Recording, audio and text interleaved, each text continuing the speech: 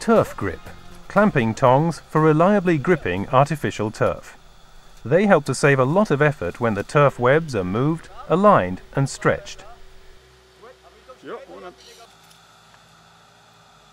Turf grip is available in different widths.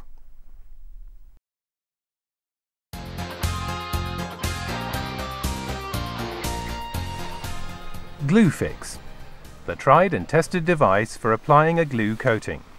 It applies reliably and simply the exact amount of glue to the seam tapes for the artificial grass. Okay.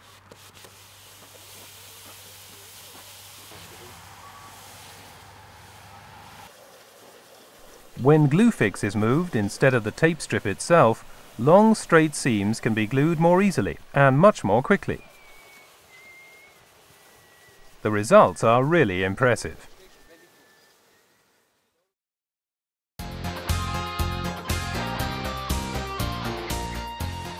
Seam fix presses the artificial turf onto the tape strip to ensure that the glue is spread evenly and sufficiently on both the tape and the underside of the turf. The pile fibers are straightened at the seam so that they are not glued.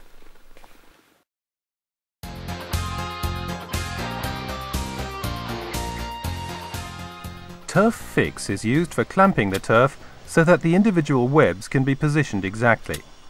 Any folds or waves can be quickly removed. Turf fix is particularly easy to use and does not harm the turf.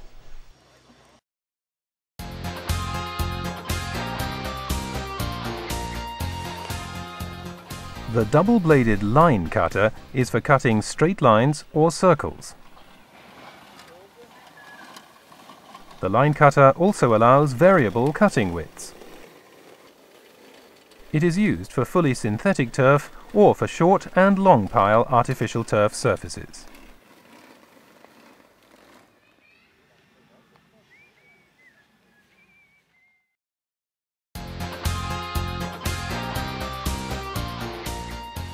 Center spots and penalty spots can be cut quickly and exactly with the circle cutter. Diameters of between 60 and 280 millimeters are possible.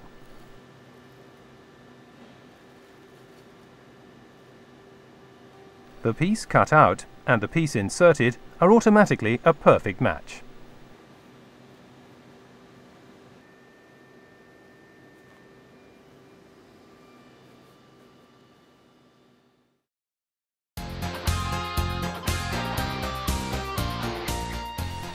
Perfect cutting? No problem with the grass cutter. Whether the turf strips are cut at a curbstone or prior to gluing so that they are flush, the result is always perfect.